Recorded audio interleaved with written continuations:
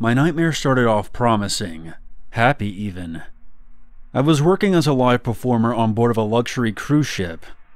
I was singing to a crowd of celebrities and various other influential people. I won't bore you with the details of who I mingled with, but I was very humbled and proud to be included upon such a voyage. The dream took a hard right turn into morbid territory, when at some point during the night, gunshots rang out from the corridors, and there were countless screams of terrified people stampeding over each other to get away.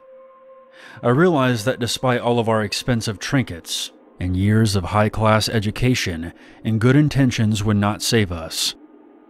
In situations like this, most of us revert into cattle, just stampeding away, driven by instinct and self-preservation. I remember running out onto the deck, amongst a crowd of people, hearing automatic weapon fire from somewhere close behind me. Some people were climbing into lifeboats, but I was afraid to climb in myself and possibly stand out as an easy target, so I didn't hesitate to leap directly over the side of the boat. I assumed that I would hit water, but in the darkness, I struck something hard as I landed on my side and hit my head. I discovered that I was on another, much smaller boat. As I struggled to get to my feet, I realized that I was likely on one of the boats the pirates or terrorists had used to catch up to our ship. Horrified that I would encounter another armed man, I grabbed a large wooden pallet that was lying on the deck and threw it over the side, then climbed down into the water on top of it, painfully aware that I had injured my left leg in the fall. As I floated away from the ship, I heaved a sigh of relief, because I knew in the dark I wouldn't stand out as a target. I assumed that the Coast Guard would arrive at any moment, and one of them would pull me to safety. But they never came. As I drifted further and further away from the ship, I began to worry that I may have put myself in a worse situation. I floated so far away I couldn't see the lights of the cruise ship anymore, and I began to panic. I tried to paddle my arms and legs, but I was in that dream state where every move you make feels like you're moving in slow motion. I recall feeling intense pain, which made it difficult to shift position on the pallet. As dawn broke, I realized that I was bleeding from a wound on my head. A red stain had formed on the wooden pallet. I began to scream in terror and desperation, convinced that even such a small amount of blood would attract sharks. And unfortunately, I was correct. Before long, there were several fins circling me on my piece of driftwood. Occasionally, they would swim so close, they would bump into the pallet, as if they were trying to knock me off. In my distraught mind, using unrealistic dream logic, I was determined to do whatever I could to survive. I eased my bad leg into the water.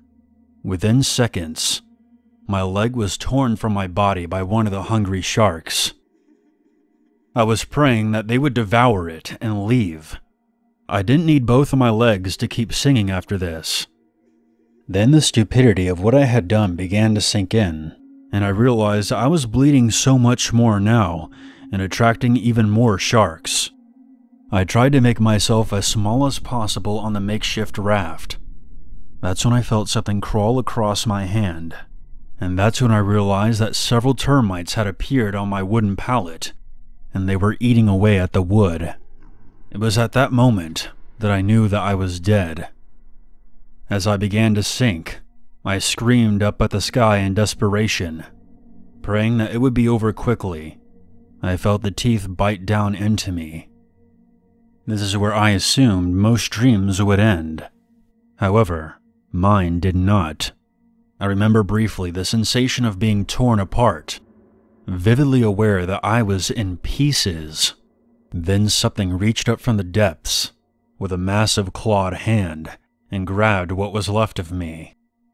I saw a giant flash of red eyes and heard a deep, hellish voice, loud enough to make my ears ring.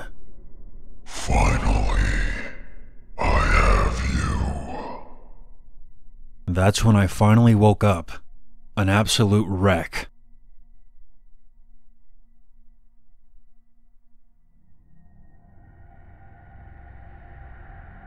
I take the subway to work every day.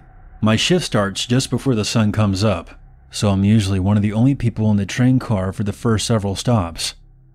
About a year ago, my alarm went off, and after I silenced it, I had one of those weird dreams where my mind woke up and started getting ready for my day when I was actually still asleep. In my dream, I got dressed, gathered my belongings, left my apartment, locked my door, and even bought a coffee from a street vendor just before I got to the train station. Everything was fine on the station platform. I remember scrolling through my phone and looking at imaginary dream messages from my friends.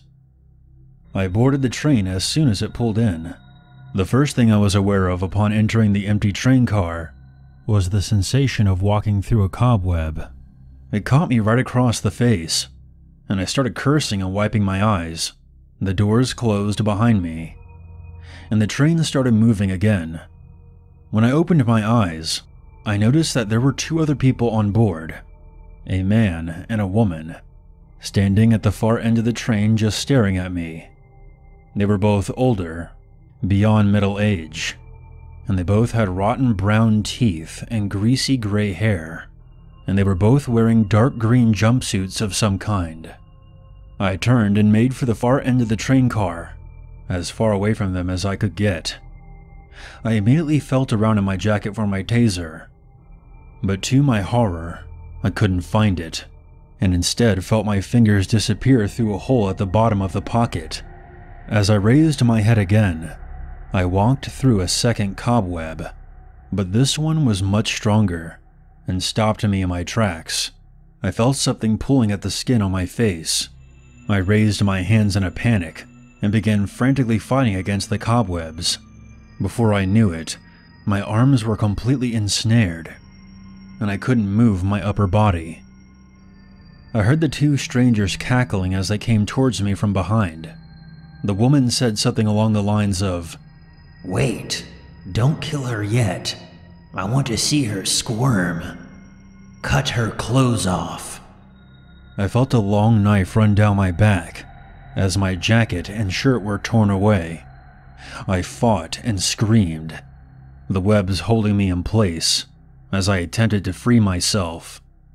When most of my clothes were torn away, I heard the woman say, "Now go ahead." And I felt a hand encircle my face, covering my mouth. I bit down on the hand so hard, I woke myself up clenching my jaw.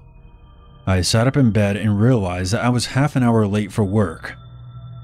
I was so badly shaken that morning that I decided to take an Uber instead, and I made sure that I had my taser with me before leaving my apartment.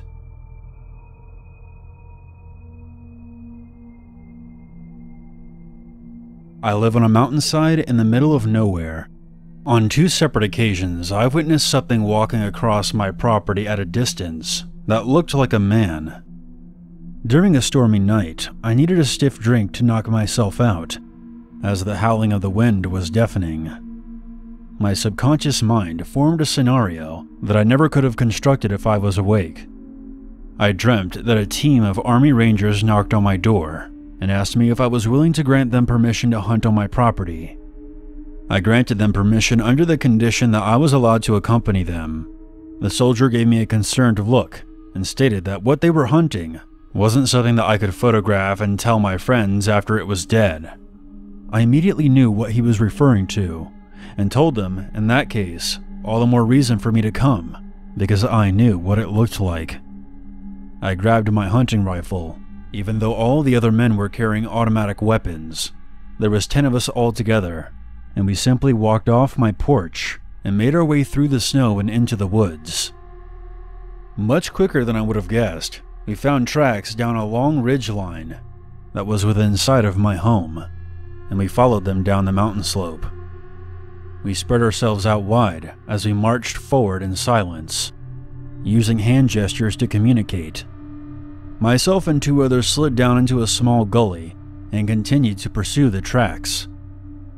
These landmarks all existed in reality and were familiar to me, but the next part was a creation of my own nightmare. We followed the gully down a steep slope, and came into a clearing with 2 massive stone pillars. It was like looking at Stonehenge. We spotted a large hairy creature at the far side of the hill. I immediately crouched down and signaled the men with me to do the same. But the creature seemed to sense us watching it.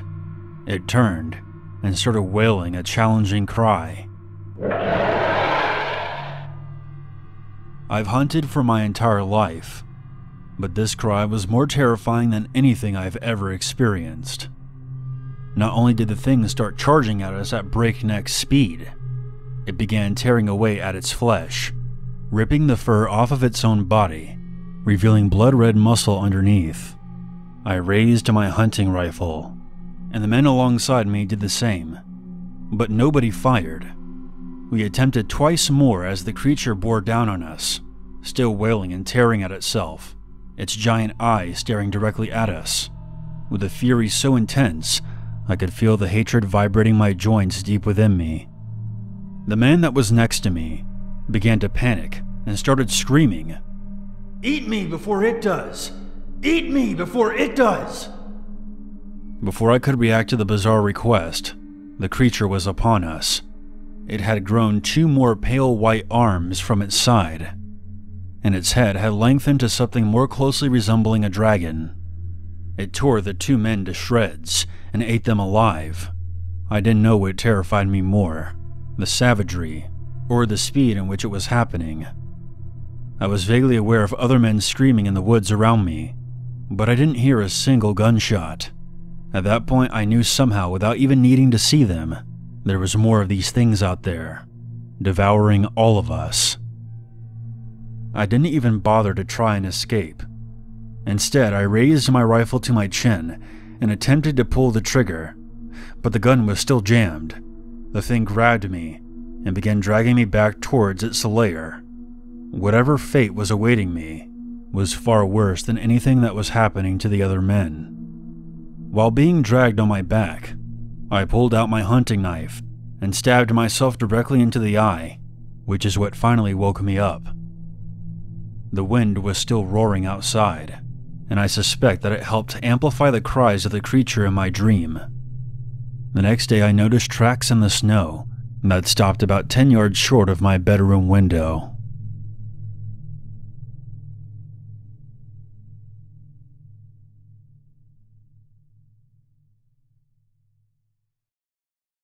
We're continuing our deathbed interview with former Gestapo officer Anton Schroeder, a self-admitted war criminal who continued with his own private campaign, hunting Jewish civilians in Italy after the Nazis surrendered to the Allies in 1945. Upon receiving the medical prognosis of having terminal cancer with less than 30 days to live, he agreed to an exclusive interview regarding his time during the war. We left off discussing abandoned Nazi wartime operations. From what I understand, not even the Fuhrer was aware of your final assignment in Switzerland? Tell us more about how the project, codenamed Frostbite, ended. Never ended. Just delayed. The greatest soldiers were those who would never tire. All of Europe would hear the stomping of their boots as they marched over a sea of the dead. It was horrific, beyond comprehension. We were afraid, so we sealed them away. But God save those who unearth them. They remember their orders. What were their orders? Never die.